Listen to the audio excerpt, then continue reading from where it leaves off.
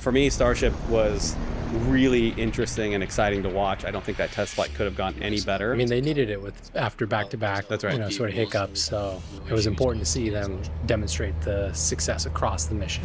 Yeah, fail fast, learn fast, do it publicly. There was a lot of criticism, there was a lot of eyeballs, and a lot of public doubt based on their test program and like the 3 setbacks that they had earlier this year. But I think that this test flight, it hit all of its milestones. It had a whole bunch of firsts: booster soft splashdown, payload deployment, in-space Raptor reflight, a controlled upper stage re-entry, which is what we put on the cover of the Space IQ this quarter as the most important thing that happened this quarter. There's still some big gates ahead. You know, they need to dock in orbit and do propellant transfer, but there's a lot of reasons to be optimistic about this program. It's really silenced a lot of the naysayers.